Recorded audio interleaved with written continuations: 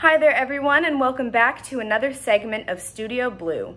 My name is Claire Chastain, and today we have a special segment focusing on the hectic workdays of Amazon Prime shoppers at a Whole Foods in Cottingtown. Today we are joined by Autumn Waters, who gives us an exclusive look into just how crazy it can be.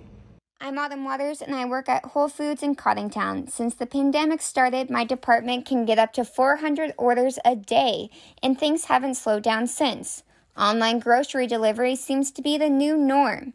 Juliana, an APN shopper, bags her order efficiently, and here you can see her begin the staging process in the back of the house.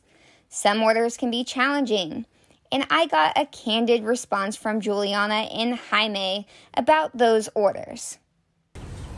What's your least favorite thing to get in an order and why? So my least favorite thing to get is wine because it is heavy and it is easy to break.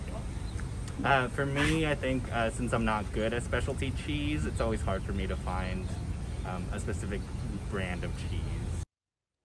Here you see Juliana finishing up bagging. So what we have to do is we have to add our own QR codes and bag tags to it. So then the delivery drivers are able to rescan and be able to deliver the groceries. And what about like large cases of water? Do you like getting those in your order or do you hate it? I hate it considering I have to carry it all the way to my cart and sometimes the boxes break. Yeah, I have to agree with that. Thanks for such an interesting interview, Autumn. Now let's go to Georgie as he interviews a graduating senior about the challenges they faced because of COVID this year. I'm here with Lily Ryman, and today we're going to talk about the effects of COVID and Sonoma State. How was your experience with the pandemic, and how are you dealing with it now? So initially, the pandemic hit me really hard. Just the way school changed. I also worked for Sonoma State. I worked on campus. So with them cutting staff, I also lost my job as well as school being so different and starting online. Right. And so since you're a senior, I bet there's a whole bunch of changes happening with your graduation. Do you know exactly how it's going to go down?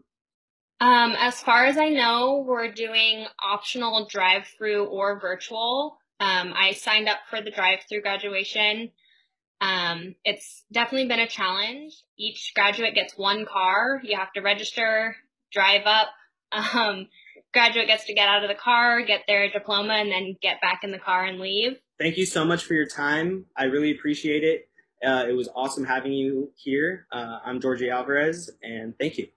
Hey Seawolves, thanks for tuning in to Studio Blue this week. Make sure to check back next week for another story.